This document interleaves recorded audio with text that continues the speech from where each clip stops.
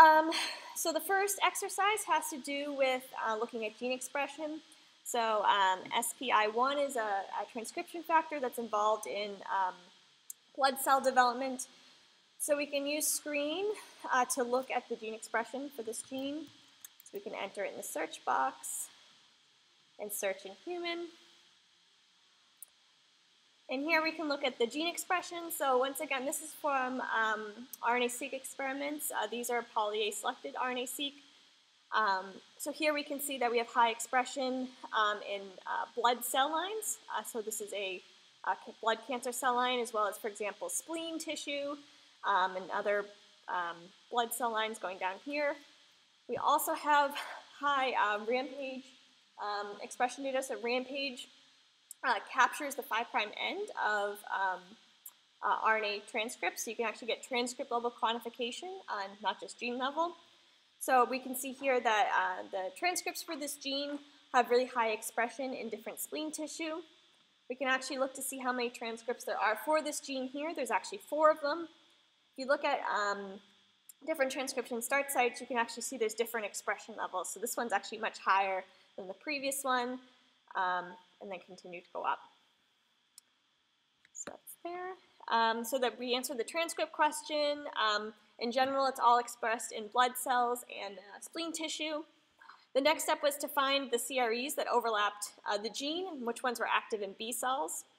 So if we go to our CRE search results, we can see that we can display different regions around the gene. The default is all the ones that overlap the gene body. If we want to just pick the CREs that are active in B cells, we can actually search for B cell in this box here. And there's actually different types of B cells depending on what assays have been done on different people. We do have one sample that has all 4 assays, so this would be the best one probably to use to investigate. So now we've narrowed our list down to just 3 CREs that are active in B cells. The next step was to filter those that have a H3K27AC z-score greater than 2. You can use this using these slider bars here, so you can either slide it or you can directly enter it into the box. And here you can see it's narrowed down your search result to 2. There was a couple questions about what is a good z-score. By default, we use a z-score of 1.64, which is the 95th percentile. But there may be situations where you want a more stringent or more lax z-score. So for example, some of my analysis, I use a z-score minimum of 2, and sometimes that can clean up some of your results. Next step was actually selecting one of these CREs. This is a promoter-like CRE, and looking to see looking and analyzing its activity. So if we select this CRE, we can see it has really high H3K4me3 and H3K27AC z-scores in all the different blood cells, particularly B cells, also high DNase. You'll notice that you do have different cell and tissue types depending on the assay, and this is just because we're limited. For example, DNase is performed in some cell types, but not performed in others. So for example, if you see one in one table but not the other, you can make sure you can even search, for example, to see if you have it or not. All right. So the next step was looking to see the CRE overlapping peaks. We can look at the TF-HISMOD intersection for this. And so you can actually look to see that it overlaps polymerase 2. If you click on the bar, and we'll bring up all the experiments and the links to the ENCODE project to actually look at the experiments. And you can see all these are done in lymphoblastoid cell lines, once again, keeping in the theme of it's all blood related. And finally, we have the orthologous mouse CRE. We can look at the tab here and click on the CRE, and this will bring us to the orthologous one in mouse, which is near the orthologous gene. So that's an overview for the first part. The second part is using the GWAS app. So this was from the landmark paper in 2014 that looked at a really large cohort of patients with schizophrenia.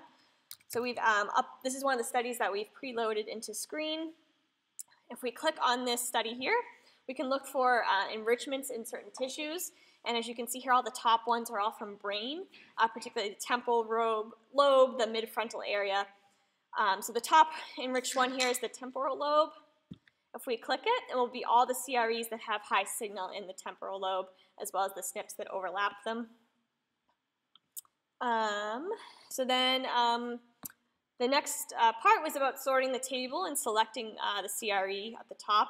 So once again, all of these columns are sortable. We can sort, for example, by just gene.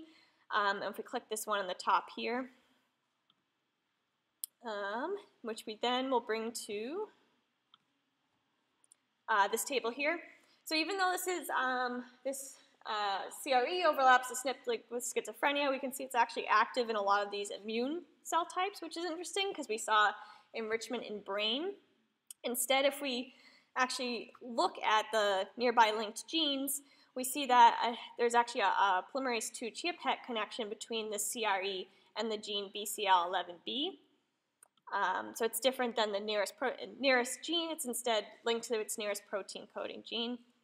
We can look at the autologous mouse CREs as well. And here, once again, here it doesn't have the non-coding gene in the mouse genome. Instead, the closest gene is BCL11B.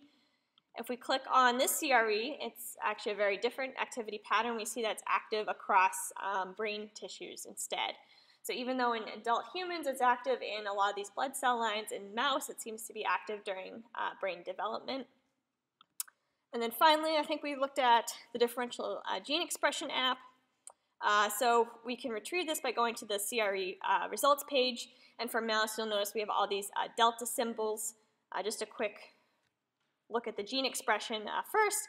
We can see that it's really highly expressed in both developing thymus and forebrain tissue.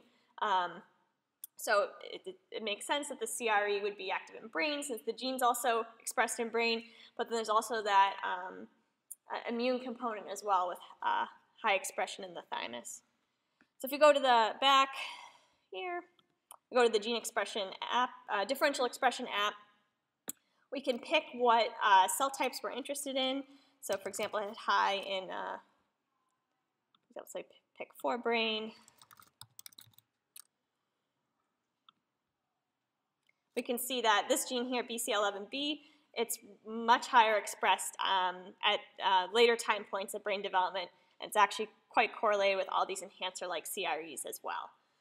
So it can, once again, sort of the theme here is that you can use screen and use the data in the ENCODE encyclopedia to try to develop hypotheses, try to narrow down your data. A lot of you have these large lists of genes or SNPs that you're interested in, and so you can use this data to try to narrow down your focus and figure out what you want to experimentally validate.